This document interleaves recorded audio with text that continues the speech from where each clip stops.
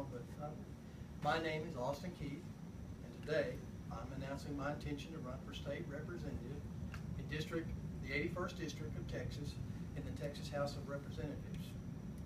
And first and foremost, I would like to thank Representative Tryon Lewis for his 3 terms that he has served for us here in Ector, Winkler, Ward, and Andrews County, and as he continues to fill out his term. I really do thank Tryon and I thank Trudy for what she did for us all. My primary goal is to preserve and improve the quality of life for the people of West Texas. At my core, I'm guided first by my strong Christian values. Faith, family are of primary importance for me. Those values are a key part of what makes West Texas what it is, and those values